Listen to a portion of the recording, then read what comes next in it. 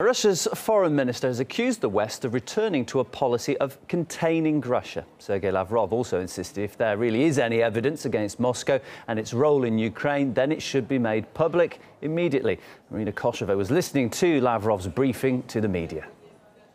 Sergei Lavrov said that the peace plan has failed because the Ukrainian government has rejected any dialogue with the opposition, resorting instead to military force.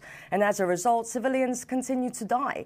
And then he went on to brush off allegations that Russia is sending heavy weaponry to anti-government fighters across the border, highlighting, in fact, Russia's invitation to international monitors to go to those checkpoints in question and see for themselves. Well, 2 weeks on, and no one has even stepped foot there.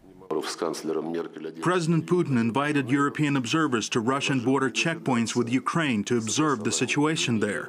Well, it's been 2 weeks since that invitation, and US, British and Ukrainian diplomats have taken efforts to convince the OSCE not to accept that offer. We're hoping that such an observing mission would dispel any allegations that these checkpoints are being used to smuggle weapons across the border from Russia. Sergei Lavrov reiterated Russia's desire for a full, thorough and objective investigation into the MH17 plane crash, reminding once again that Russia made public its data regarding the crash, and now it expects its Western partners to do the same, because so far the US is only citing classified intelligence data, providing zero evidence. At the same time, as we know, the West continues to slap Russia with more sanctions, even though it's unclear what they want from Russia or what they want it to do. Because if we're talking, for example, about the alleged arms transport, then why not take up Russia's invitation to go and monitor those checkpoints in question? Now, in terms of the economic sanctions and the economic repercussions, the foreign minister said that he's confident that pretty much Russia will turn lemons into lemonade regardless, and it will not indulge into an eye for an eye scenario. We will not act tit for tat. We want to treat this situation with a clear head. Our president has already said we cannot ignore this.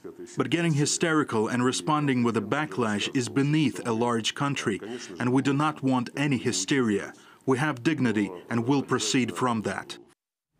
The foreign minister also touched upon the so-called InfoWars, saying that Western media refused to accept or even consider, for that matter, Russia's version of events. And also he said that he's concerned with the fact that regulators in the UK are now trying to clamp down on RT's coverage of what is happening.